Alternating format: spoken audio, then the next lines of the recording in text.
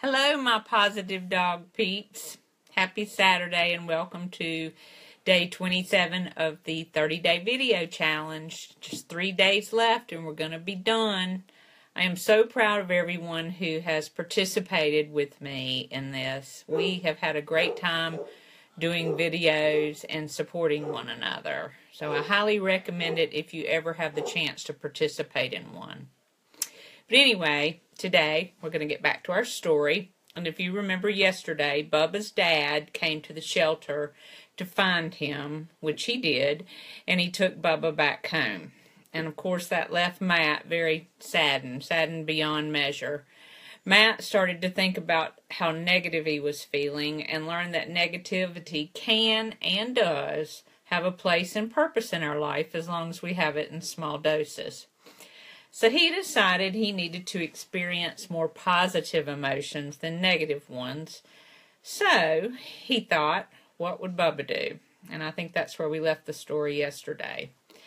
And he thought and he realized Bubba would turn a negative into a positive outcome.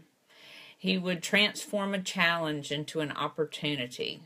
So instead of focusing on what he lost, he would focus on what he gained. Matt knew if Bubba could do this, then he could too. With Bubba gone, it was up to him to take the lead and teach positivity. So he got to work mentoring the other dogs the same way Bubba had mentored him. Slowly but surely, his positivity was having a great impact on the incoming dogs that were coming into the shelter, as well as the dogs that had been there the longest. Of course, there were a few who wouldn't listen, but Matt knew that that's just the way it was in life, and it wasn't going to affect his work there at the shelter. It even made him more passionate. His enthusiasm was contagious. He loved everyone, and he put his love into action.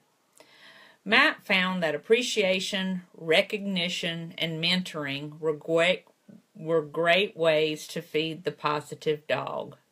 Over time, the positivity in the shelter increased tremendously. Even the few negative dogs had made some changes for the better. Matt realized that the sad event of Bubba's departure had created an opportunity for him to live a life with purpose and to transform the shelter in so many positive ways. So good for Matt. I'm thrilled for him, and I hope you are too.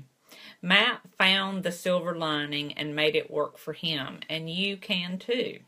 I'm just praying that Matt's ultimate dream will come true and he'll find his own forever family.